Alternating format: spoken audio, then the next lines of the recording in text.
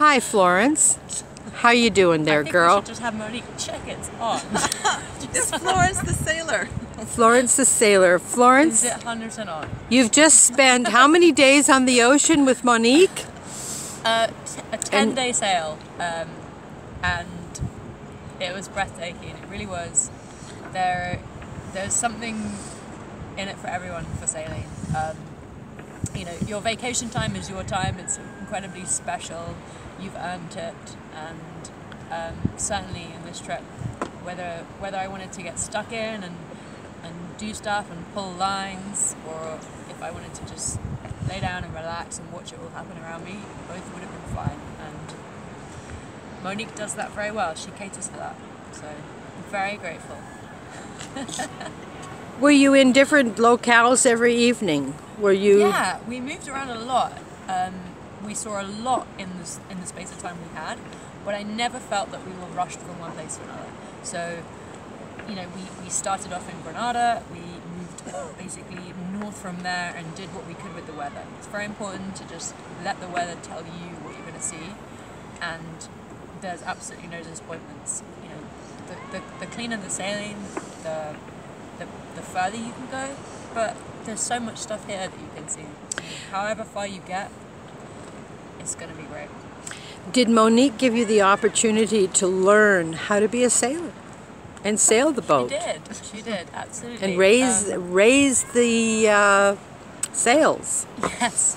I think, as anyone would say, the most important thing with sailing is safety and trust and being in control.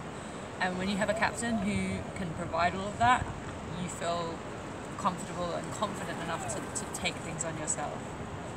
Were you ever at the helm? Did you have that opportunity? These are sparrows. These are swallows. Oh, Look at Oh, this. we have swallows coming up on the boat here. Whee! Oh, look at them. Landing on us. 2, 4, 6, 7. Florence, did you ever have the opportunity to be at the helm? yes. And really feel like a real sailor? Absolutely. Whatever you want and however far you want to push it, to be with someone who's confident and skilled enough to accommodate that is very rare. But how did you feel it? How did I feel? I felt very scared actually for the first 20 minutes, because there's a lot of power at your disposal, and you would have to be a fool not to think that you could, you know. You could. Right. There's about 17 tons of machinery underneath you, Yes. as I understand. But once you've settled into it and you start to listen to the wind and you feel the waves and you actually can predict things a little more, you relax into it, and it's such a joyful feeling. It really is. Wonderful. So tell me, did you experience some good meals in these last 10 days? And what Yes. kind of locales did you frequent? What was the kind of food choices that When you did had? I dine?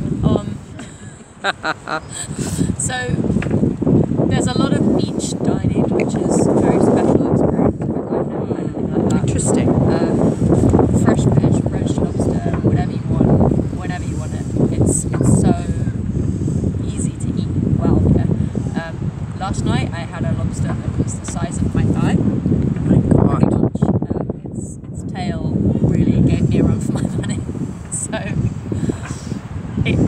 I really went to town on that one and put on a little pound, but it's worth it. How did you find the local people on the various islands that you visited? How were they towards you? Grenadians are incredibly hospitable and very calm, relaxed people. They know what they've got. They're not trying to hustle you. They're not trying to push you to do Nice. anything that you want. It's a really welcoming and relaxed tourist environment. I think that they're just ready for people to enjoy the island and have fun wherever you are. Beautiful. I felt incredibly welcome. Oh, and we hit the carnival. Oh, we hit the carnival yes. as well. Tell One us of about many, that. Yeah. What was the theme of the evening?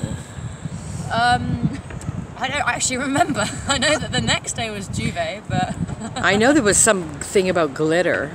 I know there was glitter all over the boat. Yeah, we decked ourselves up in some glitter. We hit the party scene. It was amazing. The sound system could be heard from miles away, I've heard. Florence, did you dance? Oh, I danced. But Grenadians don't really dance that much, so I danced. Everyone watched. That was fine. Well, it sounds like it's been a wonderful 10 days of your life.